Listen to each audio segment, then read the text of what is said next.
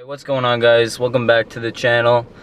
I'm about to go hit this arm workout. I'm at the gym already, just kind of sit in my car because it's warm.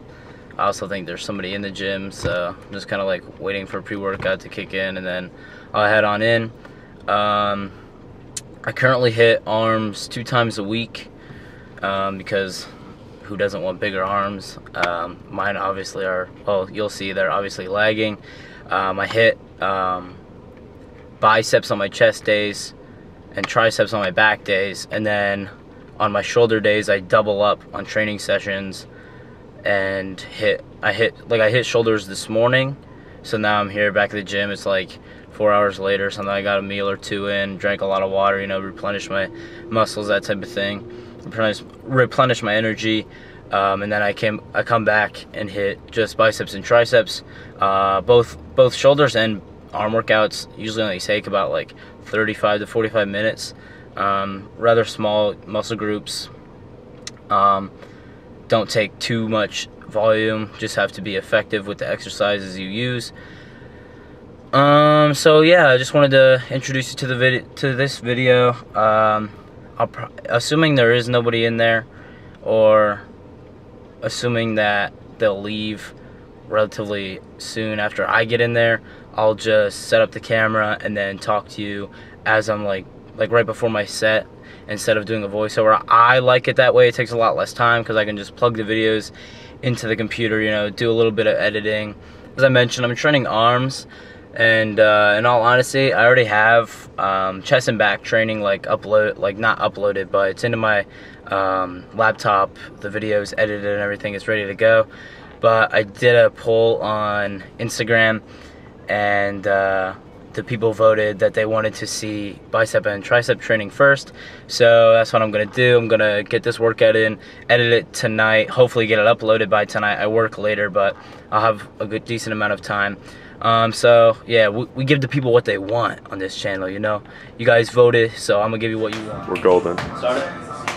Alright, starting off the workout with bicep tricep superset. I'm starting off with some easy curl bar, reverse grip curls, going into some barbell curls with a regular grip, and then going into some reverse grip bench press. You can do both bicep exercises with the barbell, but my puny little biceps are too weak to do reverse grip with it, so I use the easy curl bar, going for 8 reps of each. The reason we do the reverse grip first, move closer. The reason we do the reverse grip first is just because it'll pre-exhaust the bicep brachii, which is the stronger portion of it. Just using a constant tempo, keep tension on the muscle.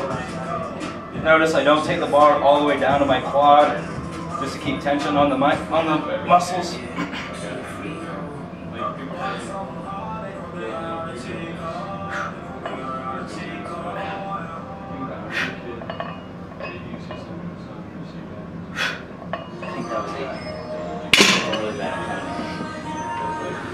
During both the bicep exercises, you want to keep your elbows tucked and in a fixed plane of, in a fixed position.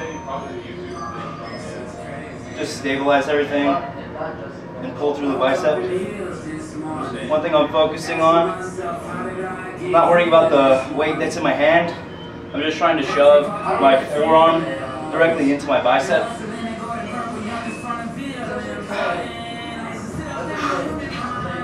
Again, constant tempo to keep constant tension.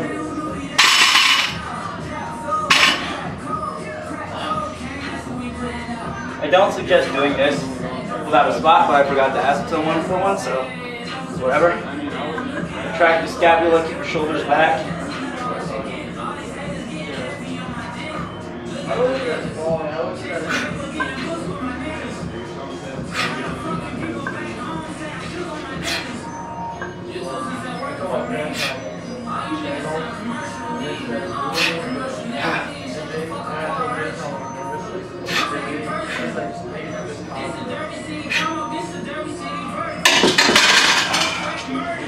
That's all one set. I prefer the reverse grip versus just regular close grip.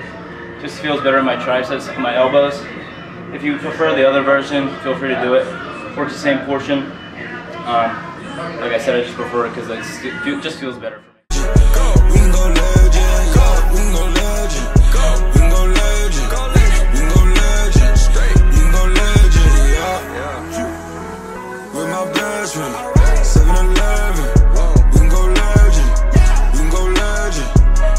Alright, so into some machine preacher curl. Focus on driving your armpits into the pad, elbows into the pad throughout the whole motion. Well, drive your triceps and elbows in, and you want to like pull through where your pinky is. So bear all the weight on your pinky instead of your palms, and that'll just activate the biceps. Going into some dual row tricep push downs, I just use those 2 rows like this because it just feels better on my elbows. Focus on keeping your elbows fixed. Push down and out. Don't push down and flex your wrists out. It doesn't cause any more tricep activation. So you'll see how I push down and out all in one motion.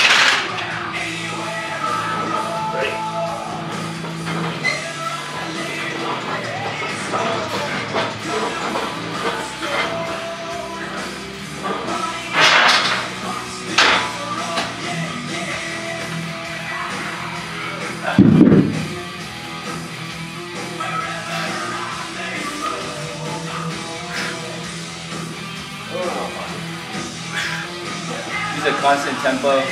Keep your scapula retracted, so pull down and back throughout the whole range of motion, just to keep it, just to stabilize the movement more and cause all the movement to go through the tricep.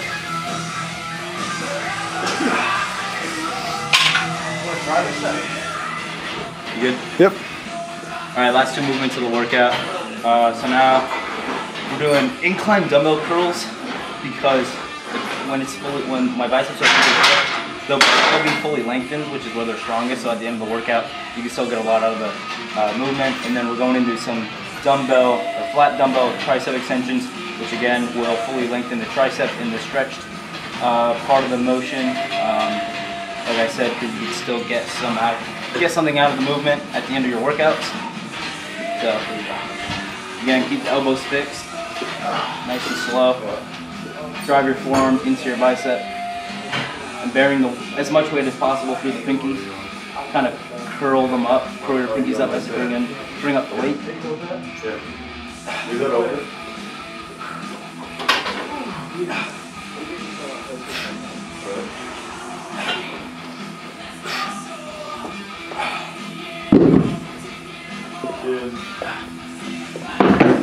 See you guys.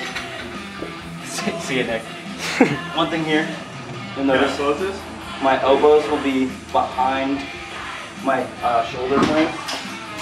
Keep them right there.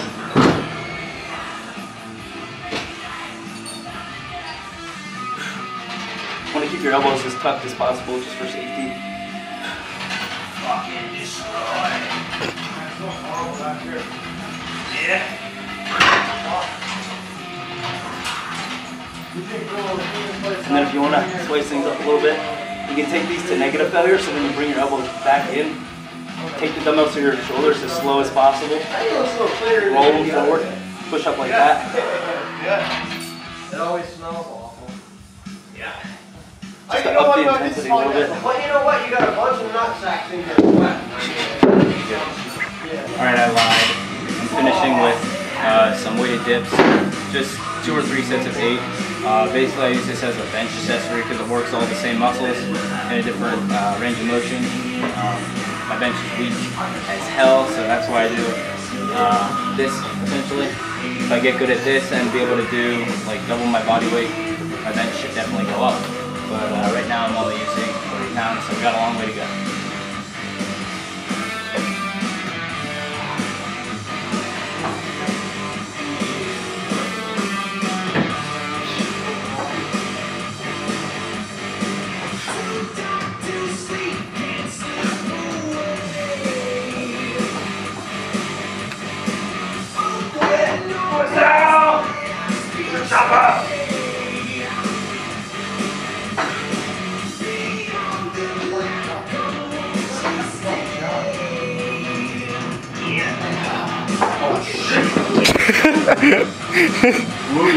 Blooper reel.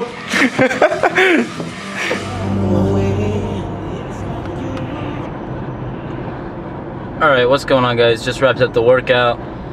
So like I said, you'll see there's not too much volume involved.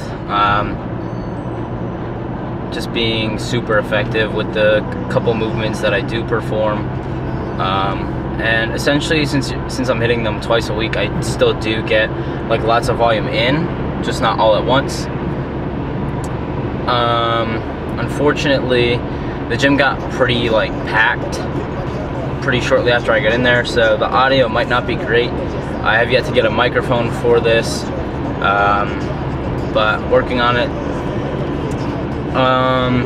Another thing, I wanted to get at least one video uploaded explaining how to train each body part before New Year's came, for you New Year's resolutioners that plan on stepping into the gym on that day.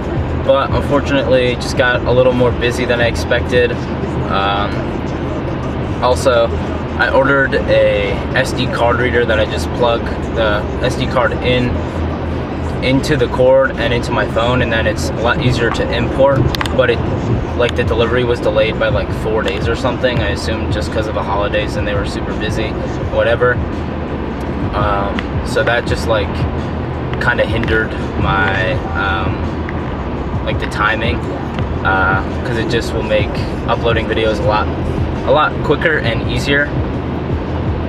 So I think this will conclude. Oh, okay, one more thing, sorry. As soon as I get to 1,000 subscribers, which I'm not even close to, I'll do a 1,000 rep leg workout. That will obviously be pretty terrible, but the sooner I get to 1K subscribers, the sooner you guys get to see me suffer through that workout. So do your thing, like, share, subscribe. Stay tuned for more videos. I'll upload the next one, which will be chest and back training, as soon as possible. I already have all the clips recorded, like I mentioned earlier in the video. So just again, thank you for watching.